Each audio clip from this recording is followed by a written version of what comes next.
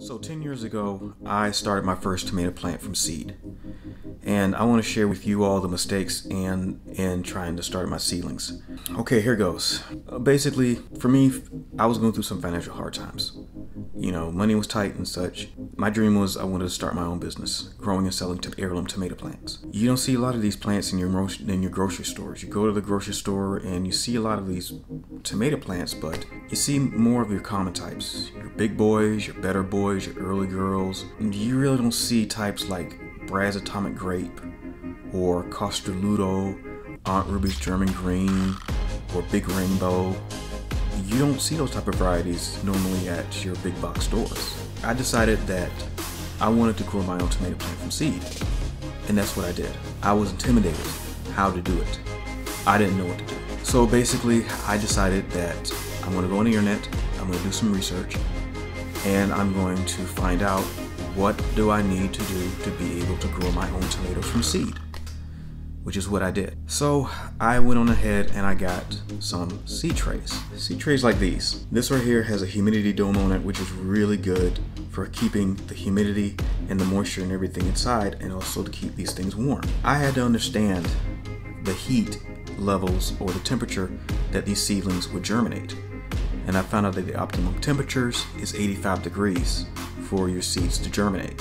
That is one thing to remember. 85 degrees is the temperature that it takes for tomato seeds to germinate best. You may have tomato seedlings that come up 3 days after you plant them, and you may have some seeds that come up 10 days or later after you plant them. So that is another thing that you gotta look out for once these seedlings come up. I had to pick out the variety of tomato that I wanted to grow. I chose Brandywine. Well, Brandywine is one of those tomato plants that have potato leaves. I never seen that before. It was very unique, it was very interesting. So I decided, you know what?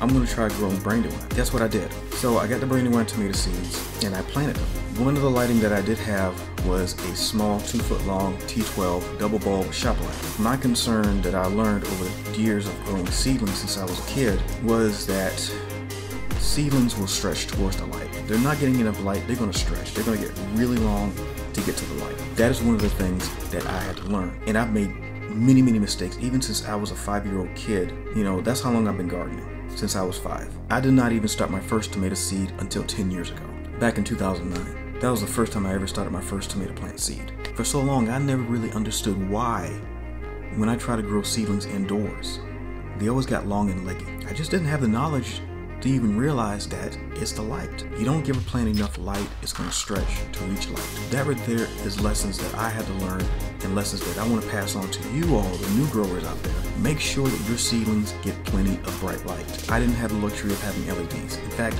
money was tight for me and my family. Another thing is this: when your tomato plants come up and they start rising up out of that potting mix, you don't need to get them no fertilizer just yet. The first baby leaves that comes out of those little tomato plants have all the nutrients and everything that the plant needs to grow for the time being.